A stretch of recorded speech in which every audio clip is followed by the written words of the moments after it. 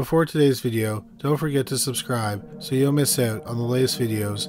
If you want to see a case or topic covered by Paranormally Listed, then go to criminallylisted.com and fill out the questionnaire under the Suggest a Case tab.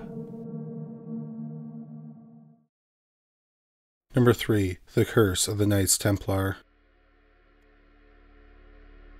The Knights Templar was an organization that was formed in the 1100s. They were an exclusive society that many people wanted to join. They were involved in the Crusades in the Middle East and created a financial system. They gained respect and admiration in much of the Christian population of Europe. However, a series of unfortunate events led to the destruction of their organization. The first involves the city of Akko in Israel. During the Crusades, they had power over the city, but they lost control of it in 1291. By the year 1302, they did not control any city in the Middle East. This made people think that they were less powerful than they used to be. The King of France, Philip IV, did not like the Knights Templar and saw their waning popularity as a way to control them. But we'll get to that in a few moments. First, we must tell you about the last Grand Master of the Knights Templar, Jacques de Molay. Jacques de Molay was born around the 1240s or 1250s. He was only 21 when he became a knight, and eventually became the 23rd and ultimately the final Grand Master of the Order of the Knights Templar. He started this position on April 20th, 1292. Many people believe that the Knights Templar had some secret treasure during this period. There was a belief around the Knights Templar that they were extremely rich, and while they were in the Middle East during the Crusades, they found the treasure of King Solomon. French King Philip IV thought it would serve him if the Knights Templar and another group of knights, the Knights Hospitaller, joined together in one group. Then King Philip IV would oversee the group. The king's problem was that he borrowed money from the Knights Templar because ongoing wars were bleeding him dry. He could not pay them back. The king's dislike of the Knights Templar was also a matter of loyalty. The Knights Templar pledged their allegiance to the Pope and not the king. Ultimately, the king's plans didn't work. Instead, he got Pope Clement V to help him arrest the members of the Knights Templar and charge them with heresy. Some of the accusations against the knights were that they were disrespectful of religion and that they worked with the devil. King Philip also wanted all the wealth they accrued over the years delivered to the royal treasury. The Knights Templars were all arrested in 1307 and tortured. They all gave false confessions due to being tortured. Over the next 7 years, they were imprisoned and tortured. During this time, Jacques de Molay, the Grand Master, rescinded his confession, but it didn't matter. It was decided by the Catholic cardinals that the knights, including de Molay, would be burned at the stake. On March 18, 1314, de Molay and the rest of the Knights Templar were burned alive. It is believed that de Molay was about 70 years old when he was executed. With the other night, the priors were set to burn quickly to quicken their death so that they wouldn't suffer for long. They decided not to grant de Molay that privilege. They wanted him to die a slow, painful death. As de Molay was being executed, he unleashed a curse. He cursed everyone involved in his death. Of course, this included King Philip IV and Pope Clement V. But he also cursed the king's children and just about anyone who had anything to do with him currently burning to death. He did not want the king's family to rule France anymore. He also prayed that it would come to light that he and all his men were innocent and that justice would be served. The flames then consumed Jacques de Molay. On April 20, 1314, a month after de Molay and the other Knights Templars were executed, Pope Clement V died of natural causes. He was about 49 or 50 years old. That night his body was kept in a church. The church was struck by lightning and it caught fire. The Pope's body was destroyed. 7 months later, on November 29, 1314, King Philip IV died at age 46. It's believed he died of a stroke. Right before his death, he discovered that two of his daughter-in-laws were having affairs with two knights. The knights died a horrific death. There's a lot of debate about how they died. What is known is that they were castrated. Then they were either broken on the wheel or flayed alive and then hanged. Other historians believe after they were castrated, they were drawn and quartered. Whatever happened, the executions were so horrifying that they shocked the king, and it's believed that they contributed to his death. The daughter-in-laws were imprisoned for life. Between 1314 and 1328 or 1329, the 3 sons of the king all died. All of them had short reigns as king before their deaths. None of them had children, so it was the end of the house Capet. Interestingly, Pope Clement V absolved Jacques de Molay and the rest of the Knights Templar in 1308, only a year after their arrests and false confessions.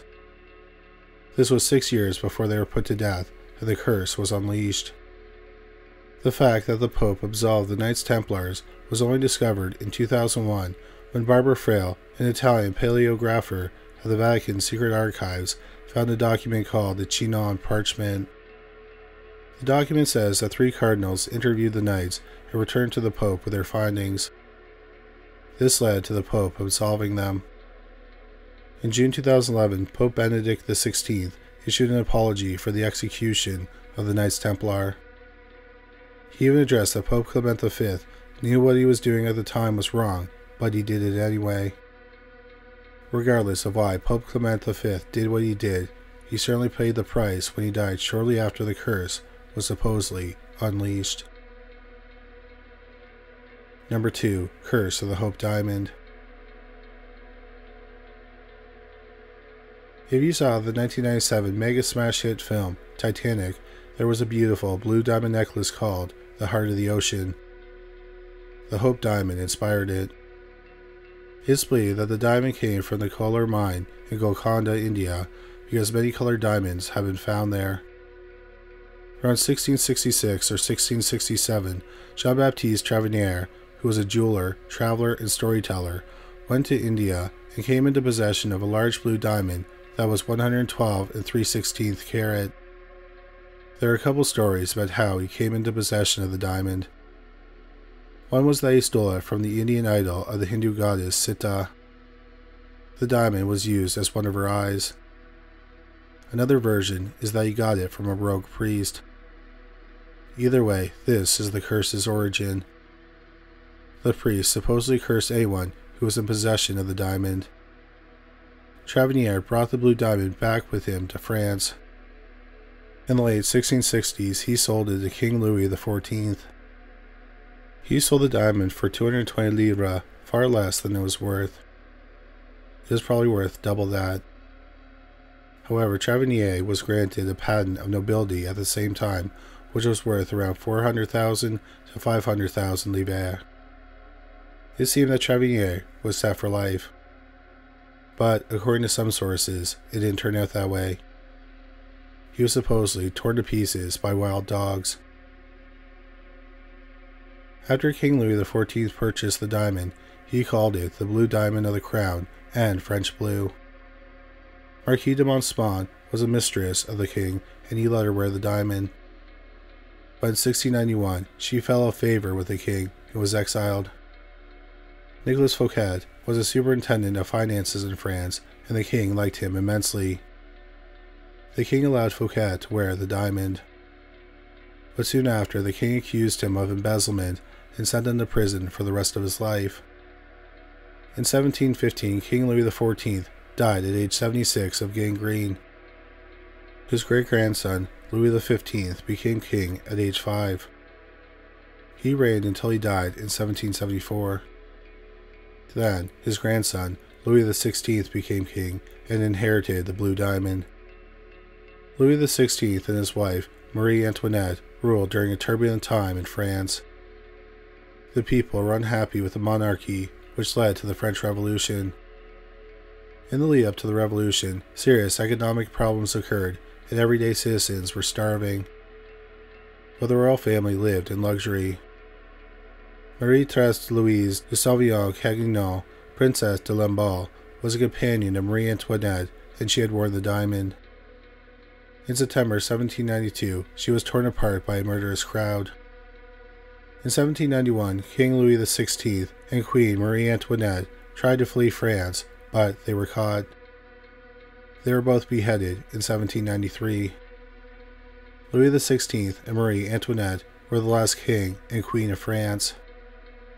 During a period called the Reign of Terror, the diamond was being stored in the crown furniture storage, and someone figured out a way to steal from there undetected. One item that was stolen was the blue diamond. Eventually, someone realized that some of the items had been stolen. Some of the items were recovered, but the blue diamond was not. It's believed that was handed off to Dutch jeweler Wilhelm Falls. He supposedly recut the diamond. There are two stories about what happened to the diamond while it was in Wilhelm's possession.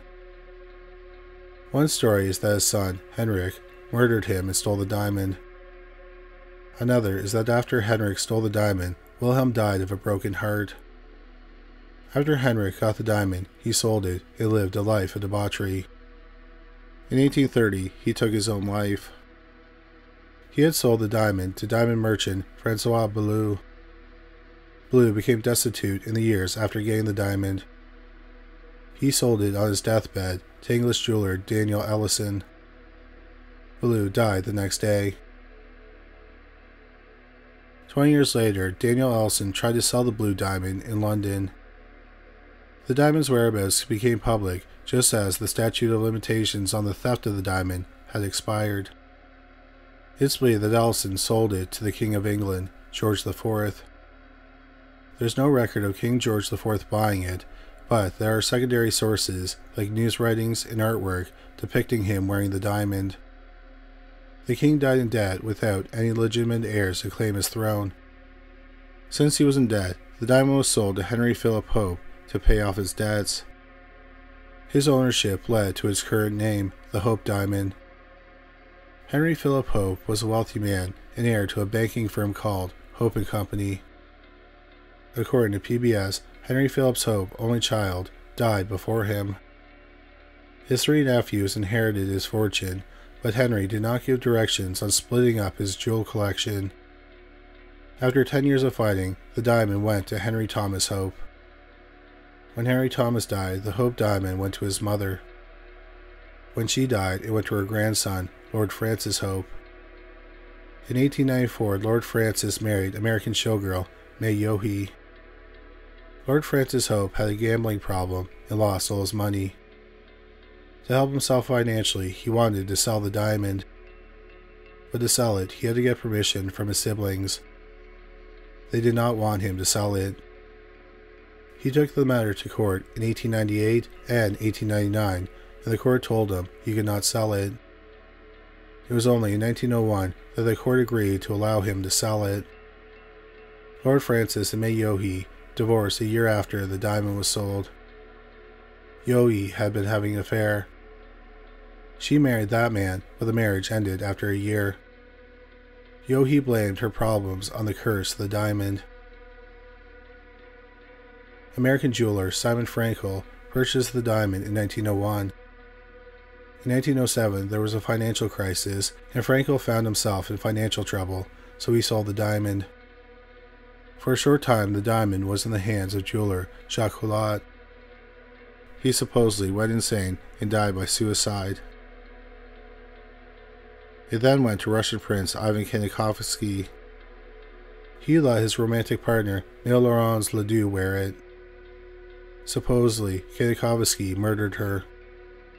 Russian revolutionaries then killed Kanikovsky. The diamond then found its way to Simon Mosheraz, a Greek jeweler. He was driving in the car with his wife and 9-year-old daughter. He drove into a precipice, and the family was killed. The diamond then ended up in the hands of the Sultan of Turkey, Abdul Hamid II. He had an expert, Abu Sabir, polish the diamond. Soon after, Sabir was imprisoned and tortured. Zubaydah was the Sultan's favorite concubine. He supposedly let her wear the diamond. Soon after, she was killed by a jealous concubine. The Sultan was also doomed. Not long after getting the diamond, he was deposed. He was the last Turkish sultan to have absolute power. After he was dethroned, one of his eunuchs, Javir Agha, stole the diamond. He was caught and hanged for the offense. A supporter of the Sultan, Qulub Bey, snuck the diamond out of the country. It's believed that he took it to France. Bey then returned to Turkey and gave the Sultan the proceeds from the sale. Afterwards, Bey was caught by a Turkish mob and hanged. It was purchased in Paris by Selim Habib, a Turkish diamond collector. He paid $400,000 for it, but he fell into financial trouble and wanted to sell it. At an auction, the highest bid was $80,000, so he rescinded the sale. In November 1909, Selim Habib was aboard a French steamer in Singapore. The boat went down, and Habib was killed. It was thought that the diamond was with him, and that the diamond was lost, but was actually in possession of French jeweler Pierre Cartier. In 1912, he was trying to sell the diamond to American socialite and mining heiress Evelyn Walsh McLean. McLean's husband was heir to the publishing empire that owned the Washington Post and the Cincinnati Enquirer, but McLean didn't seem interested in buying it. While they talked, McLean said that she knows some items that were considered bad luck by some actually brought her good luck. Cartier then told her about the curse connected to the diamond. After some consideration, she ended up buying the diamond. For 8 years, there were no problems. But then, in 1919, her 9-year-old son died in a car crash. In 1933, the family was suffering financial hardship. They ended up selling the Washington Post. McLean's husband had an affair and left her. He was later committed to a mental health institution where he remained until his death. In 1946, McLean's 25-year-old daughter died either by taking her own life or due to a drug overdose. The following year, Evelyn Walsh McLean died at age 60. She was in debt when she died, so the diamond was sold to cover her debts. The last individual to own the diamond was Harry Winston. He decided to donate it to the Smithsonian Institution in 1958. However, that didn't end the curse. Winston decided to mail the diamond to the Smithsonian. He paid $145.29 for $1 million in insurance. James Todd, the mailman who delivered the diamond to the Smithsonian, suffered a series of unfortunate events within a year of delivering it. First, his wife died. Then his leg was crushed in a truck accident. In another auto accident, he injured his head. His dog died after it was strangled on a leash in a freak accident. Finally, his house caught fire and was partially destroyed. The Hope Diamond is on permanent exhibition at the Smithsonian. Number 1. The Pharaoh's Curse. In 1922, British archaeologist Howard Carter found the tomb of Pharaoh Tutankhamun in Egypt. The tomb was in the area called the Valley of the Kings. Tutankhamun died over 3,200 years earlier in 1323 BC, and he was only around 18 years old when he passed away. The opening of the tomb began on November 4th, 1922. The burial chamber was full of religious objects, paintings, and objects that would serve Tutankhamun in the afterlife. This was an exciting find because it was one of the first pharaoh tombs that robbers hadn't already pillaged. Only about 6 weeks after the tomb was opened, the press started speculating that they had unleashed a curse. Arthur Conan Doyle, creator of Sherlock Holmes, speculated that the curse was to protect the pharaoh. Soon, people involved in the excavation started dying and suffering other misfortunes. 56-year-old George Herbert, also known as Lord Carnarvon, financed the excavation and was in attendance when they first entered the tomb. On April 5, 1923, 5 months after the tomb was opened, he died in Cairo. He got blood poisoning after he cut open a mosquito bite while he was shaving. One of the first members to enter the tomb was Hugh Evelyn Whiteley. A music teacher, Helen Mary Nidd, was in love with Evelyn White, but he did not feel the same way. She wrote a letter to him saying that she was going to kill herself. He replied that if she were to continue to communicate with him in such a manner, he would contact the police. She ended up poisoning herself in a hotel room in Leeds. There was an inquest, and Evelyn White was called to testify. As the 40-year-old Egyptologist was taking a taxi to the inquest, he shot himself in the taxi and died from his injury. The note he allegedly left behind reads, "I have succumbed to a curse which forces me to disappear." In 1824, after the Pharaoh's body was brought to London, it was x-rayed by Sir Archibald Douglas Reed. 53-year-old Reed got sick just the next day and died 3 days later. Arthur Mace was on the excavation team. While working on the excavation, he developed a lung condition called pleurisy, which eventually became pneumonia. He was forced to leave the team. 4 years later, he supposedly died of arsenic poisoning. He was 53 years old. Reports differ, but Richard Bethwell was Howard Carter or Lord Carnarvon's secretary. In 1828, there was a series of mysterious fires in his home where some of the artifacts from the tomb were stored. In November 1929, Bethel was in a gentleman's club in London. The 46-year-old was found dead in his bed. It's believed he was murdered by being smothered to death. Sir Bursingham was friends with Carter, but was not on the excavation team. Carter gifted him a paperweight, which was a mummified hand. The hand had a bracelet that reportedly read, "Cursed be who moves my body." Sirringham's house burned down. After he rebuilt it, the house was destroyed by a flood. Other people who just visited the tomb also met with tragic ends. This includes Egyptian aristocrat Ali Kamel Fahmy Bey. In 1923, the 23-year-old man was fatally shot by his wife in Paris, France. Sir Lee Stack, 56-year-old Governor-General of Sudan, visited the tomb, and he was assassinated in Cairo in 1924. Financier, 59-year-old George J. Gould, visited the tomb in 1923. Months later, he died of pneumonia.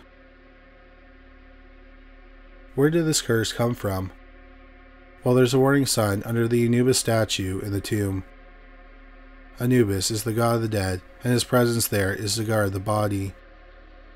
But the warning sign is supposed to stop grave robbers from stealing, and it is not a curse. In 1923, novelist Marie Corelli wrote an article for the Daily Express. She claims she was in possession of a rare book that states, "The most dire punishment follows any rash intruder into a sealed tomb." She also said that the book stated, "Divers secret poisons enclosed in the boxes in such wise that they who touch them shall not know how they come to suffer." Egyptologist Dominic Montserrat said that the idea of the mummy's curse was present even before the excavation of King Tutankhamun's tomb. He said that there was a play in the 1820s in which the wrappings of a real mummy were removed. Ultimately, there may be a scientific explanation for why so many people died following their visit to the tomb. There may have been mold on King Tutankhamun's body and wrappings which circulated in the air. This could have impacted the health of the people who entered the tomb. Of course, this does not explain all the misfortunes of the people connected to the tomb. Ultimately, there may be no rational explanation for the Pharaoh's curse. Thank you so much for watching this video. We hope you found it interesting. If you did find it interesting, please make sure you subscribe. We'll have a new video about the paranormal every week. If you just discovered this channel, please make sure you check out our other channel, Criminally Listed. We have over 325 videos featuring bizarre but true crime stories. You can find it at youtube.com/criminallylisted. We also have a podcast about cold cases that were eventually solved called Criminally Listed Presents Into the Killing. You can find it on Stitcher, Spotify, Amazon Music, and anywhere you find great podcasts. But that's all for today. Thanks again for watching.